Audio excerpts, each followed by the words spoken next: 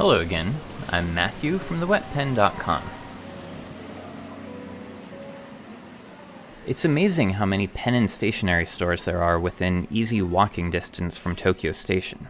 In fact, in the lower shopping level of Tokyo Station itself, there's a traveler's notebook store that sells all kinds of wonderful stuff. It was all I could do to keep from stuffing everything into my backpack.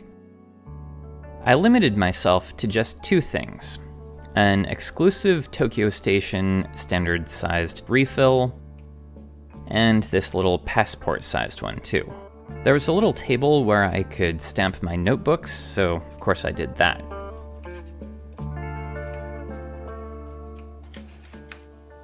And right next door, there's a shop called Noya, which also sells some fountain pens and ink, but I didn't spend much time there.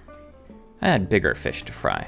Here's a map of the Tokyo Station area and Ginza, and these are some of the major pen stores within a 15-minute walking distance. After the Traveler's Notebook shop, I headed to the biggest Maruzen. There are a few of them in the area.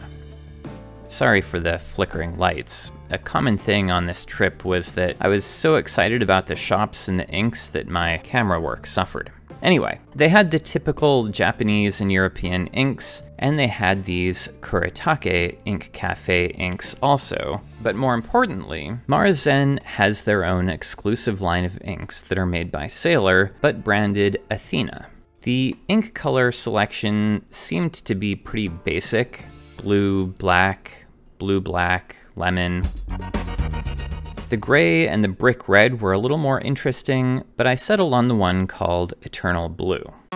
Several years ago, these Athena inks were sold in the popular Sailor vase bottles, but now that the vase bottles are disappearing, the ink comes in these. They look a bit like Parker Penman ink bottles. These labels are pretty classy, I think. There's a big M on the bottom of the bottle so that we can be sure that these bottles are made exclusively for Maruzen. I also picked up a little bottle of Pilot pigment ink, which was new, and I'd never seen it in the US, but yes, it still broke my rule. Let's see what these look like. Again, I'm going to swatch this on a few of my favorite papers. This time, I'm going to replace the Cosmo Air Light with Aerofol, which is pretty similar to Cosmo. It's a slightly warm-toned paper. This is a nice greenish blue, sort of a dark aqua blue. It feels a little thick to me, too. It does stain the foam swab, so maybe the eternal part of this ink name is actually descriptive.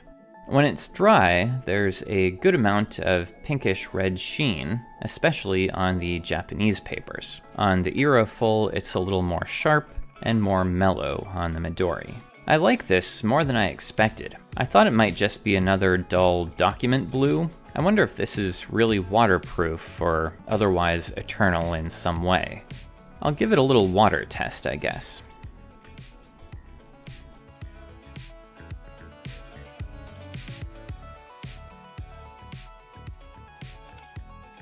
Okay, so the surface ink definitely runs. And yeah, it all pretty much lifts away. So Eternal is the name of the color, not a property of the ink.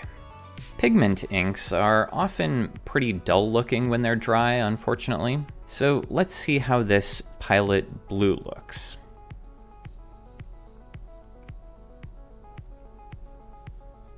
It starts out pretty vibrant.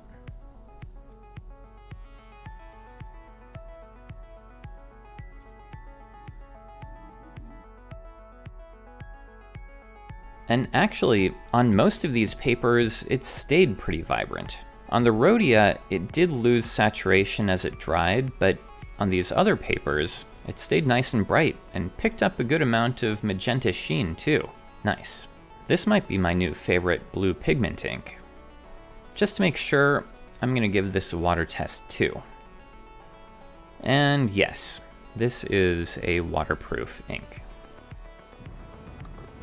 In the same area of town, I visited the giant old Takashimaya department store stationery section, and Moriichi Kobayashi also, and they were both really nice, but didn't have any exclusive inks.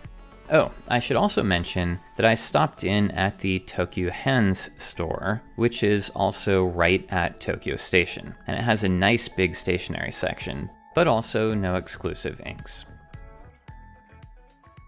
I almost bought this Sailor's Sailor, but it broke my rules.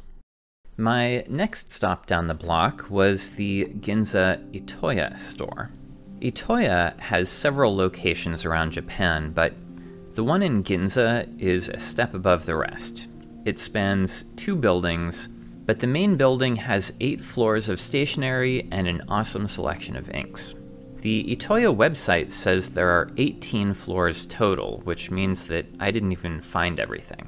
I did buy a few notebooks. I had seen these fish notebooks earlier in Yokohama and couldn't help myself. Each one has a sushi recipe on the inside. And I almost bought one of these cool exclusive Lamy Safaris with the copper clip, but I decided that I don't use my existing Safaris enough to justify it. And there were tons of exclusive inks. The first ones that I found were not even on the floor that has all of the pens and ink. There was a pink tag stationery ink with a little mouse on the front, and these were exclusives from an ink exhibition called Ink, Ink, Ink. And they had other inks from the same show that carried the Ink, Ink, Ink name on them, like this Katsura leaf green, and these Kuretake Ink Cafe exclusives.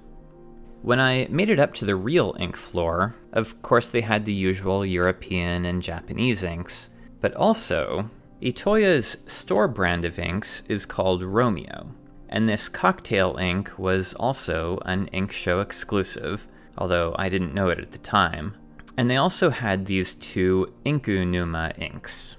Inku Numa literally means ink swamp, which is what Japanese ink enthusiasts call the obsession with ink. The ink rabbit hole, so to speak. These names literally translate to this swamp and that swamp. There was a Kobe ink that I couldn't find. I assume it was sold out. And then there were these aging inks from Kawasaki Stationery. None of the colors grabbed me, so I think that I ruled them out pretty quickly, and they were more expensive than the others too.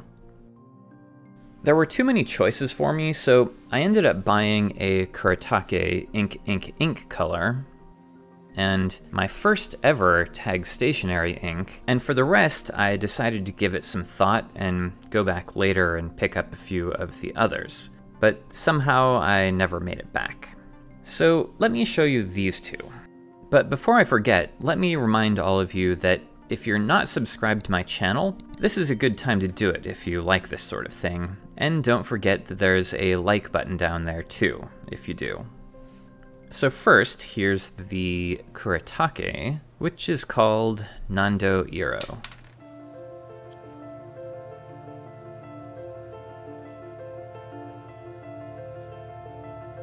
Ah, this looks a lot more blue than I expected from looking at the box.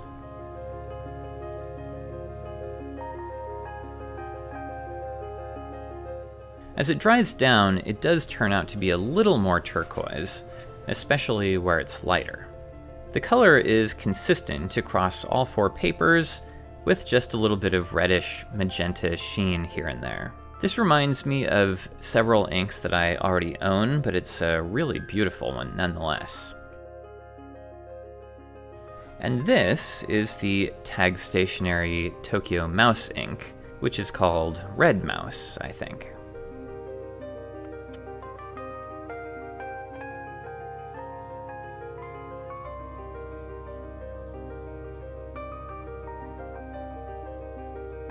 Okay, this color is a brownish burgundy.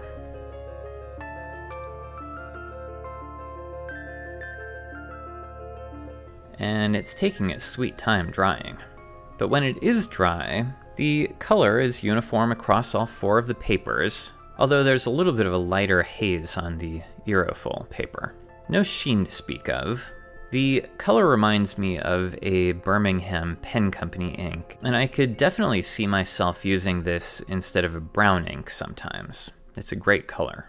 Anyway, after Itoya, I eventually kept walking down the street until I got to the Ginza 6 building, where the Tsutaya bookstore takes up most of the top floor. It's a bookstore, but it also has an art gallery and sells some amazing photography portfolios and other works of art, along with lots of other stuff. Their ink selection isn't huge, but the quality is excellent. They had a couple of semi-exclusive Ferris wheel press inks. They're also sold online by Ferris Wheel, so I left them. They had 4 exclusive Sailor inks, but there was nothing really interesting about them. Boring packaging, unremarkable colors, so I didn't buy any of those. But they did also have 3 exclusive inks made by Tag Stationery. And they also had 3 exclusive Kakimori pigment inks. I didn't know at the time that the Kakimori inks were exclusives, but I did get this bottle. Here in the corner of the box, this says Ginza Tsutaya Bookstore. This group of inks is named after Japanese confections, and this particular color is called Fan Rakugan. And Rakugan are colored sweets that are made in different shaped molds, like flowers or butterflies or fans. Like this. There was also another ink bottle that looked like a Tag Stationery ink, but it was less expensive than the others, and I couldn't find any information about it anywhere. So I added it to my list of inks to think about for later. I didn't end up getting it, so if any of you know what it was, let me know in the comments. Anyway, let's see what this green one looks like.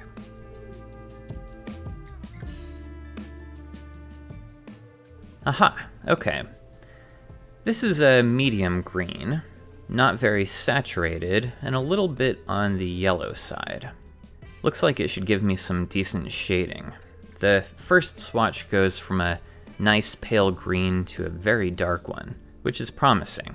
On the Aerofil paper, the color leans a little more to the blue side, and on the Midori, of course, it looks a little more yellow. Speaking of Kakimori inks, I did visit the Kakimori shop in Tokyo. They had all of their standard inks, but no exclusives that I could find. Their custom ink bar was closed, I guess. They did have some really great notebooks and a nice variety of fountain pens and dip pens, but when I discovered that they were charging 3,300 yen for these beautiful aluminum bottle caps, and about 5,000 yen for the cherry wood ones, I decided I'd better run. Anyway, I want to mention one more spot in the Tokyo Station area before the end of this video. I didn't actually visit it on the same day as these others, but it fits in here. Right next to Tokyo Station, literally across the street from the Tokyo Station South entrance, is the Kite building, which has a couple points of interest.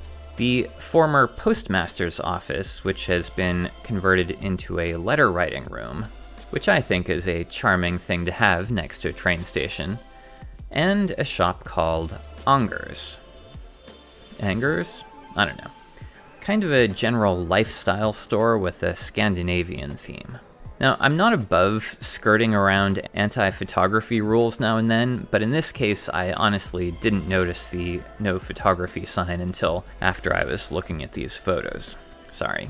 Anyway, this was the first place that I found in Japan that carried Noodler's inks, and they also carried a good variety of Taiwanese inks and some other European ones.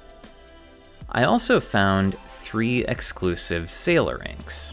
One of them a night sky blue, one of them a berry color, and one of them that was some sort of a mushroom-themed brown. For some reason, though, buying a Nordic-themed Japanese ink seemed out of place in my Japanese ink hunt, so I skipped it that day and didn't buy anything there. The next day, I would head out to finally locate Shosaikan, and I also found a couple more exclusive Sailor inks, so I'll pick up there in the next video. Again, if you want to follow along, then don't forget to subscribe to my channel to get notifications. And that's it. I'll see you next time.